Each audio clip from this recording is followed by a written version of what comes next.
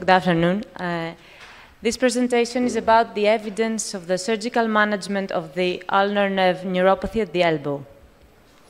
So cubital tunnel syndrome is the ulnar nerve neuropathy that is caused by compression, traction, or friction, and it is well known that this is the second most common peripheral neuropathy after the carpal tunnel syndrome. But still, modern diagnosis and treatment remain controversial.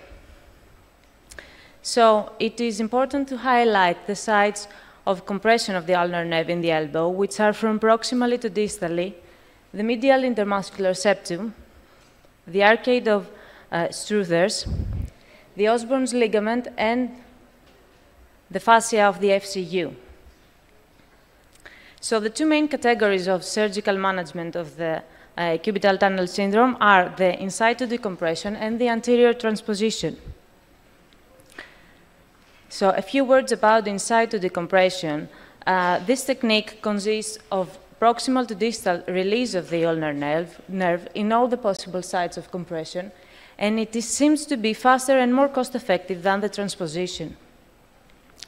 Transposition includes the mobilization of the nerve just anterior to the axis of the elbow flexion, and then stabilization, either subcutaneous, intramuscular, or submuscular. And the reduction of the tension of the ulnar nerve during flexion is the aim of this technique. And finally, medial epicondylectomy is the excision of the medial epicondyle, which is combined with simple decompression. And we have to take care that less than 20% is excised so that we prevent the elbow instability. And the osteotomy is in a plane just between the coronal and sagittal planes. So surgical treatment of cubital tunnel syndrome is increasing today. And even though more than 500 articles have been published the last 10 years, we still don't have a consensus or standardized algorithm for the treatment.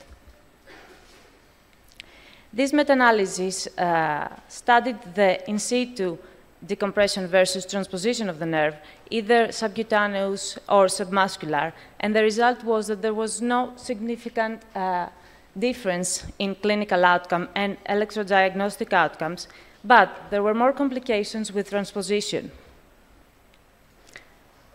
These studies were more specific, comparing in situ versus just subcutaneous transposition.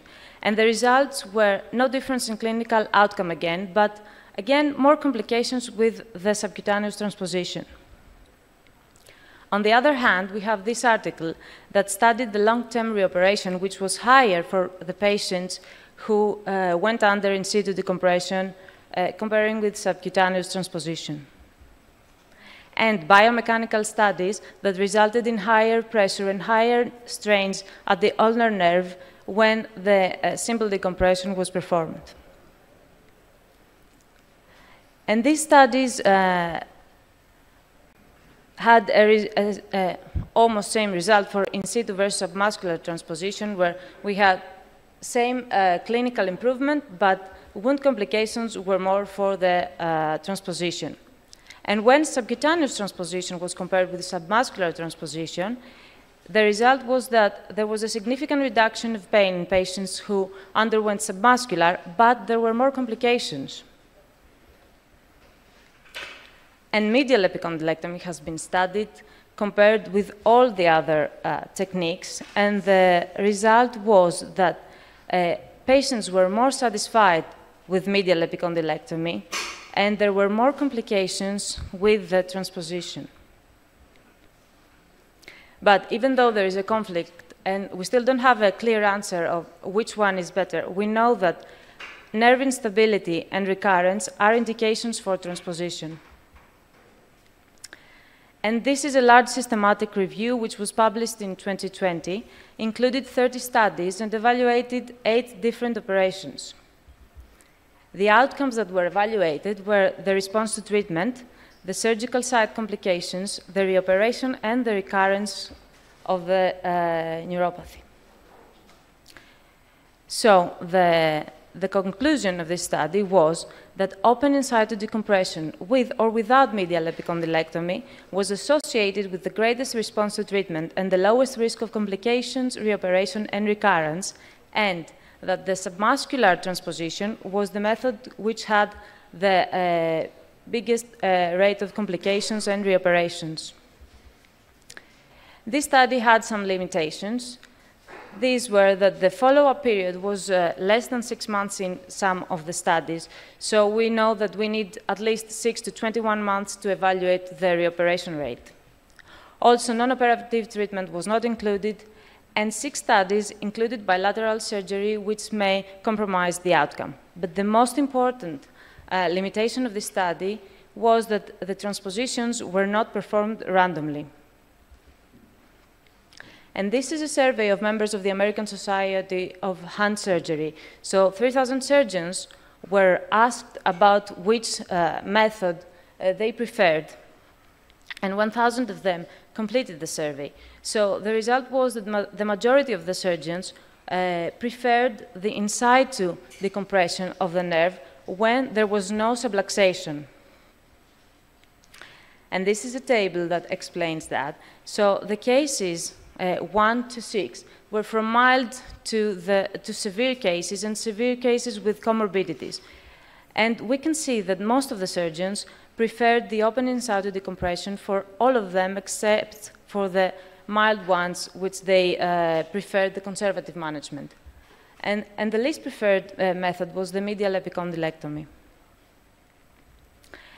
And before closing, I think we have to highlight other factors that are very important for the outcome, which are a new compression or kinking of the ulnar nerve, proximally or distally, the tight compression sling over the nerve, the destabilization, the injury to the medial antebrachial cutaneous nerve, the release of the nerve entrapments in all the compression sites, the postoperative mobilization early, and the compression by the fascia of the FCU. And these factors were mentioned by Susan McKinnon when she commented in 2009 in a comparative study, because she believed that we have to focus away from the medial epicondyle and the placement of the ulnar nerve anterior or not. And she said that we have to pay attention at all these factors because she believed that this would improve the outcome of the surgical management and would stop the argument regarding which technique is better. In conclusion, we don't have a standardized algorithm for treating the cubital tunnel syndrome. We don't have prospective randomized controlled trials of patients who have similar diagnoses and are treated with different techniques, and they are evaluated with the same score. But in situ decompression remains reasonable because it has excellent outcomes and low risk of complications. Thank you.